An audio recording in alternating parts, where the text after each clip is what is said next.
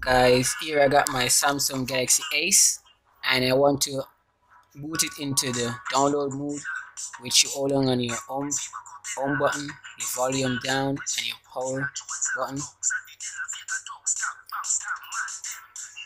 which it doesn't boot up in it. So I'm going to give you a solution for that, a method.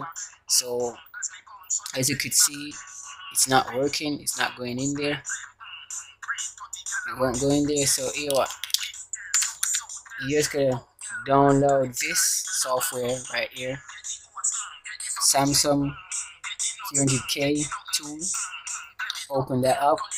After you open that up, you're gonna see this message on the screen. Then you might just boot your phone. Once you boot your phone, you just wait for it, right? Wait for that.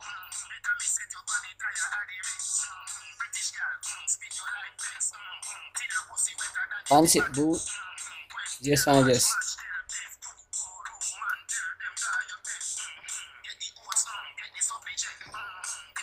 gonna detect right there. It detects.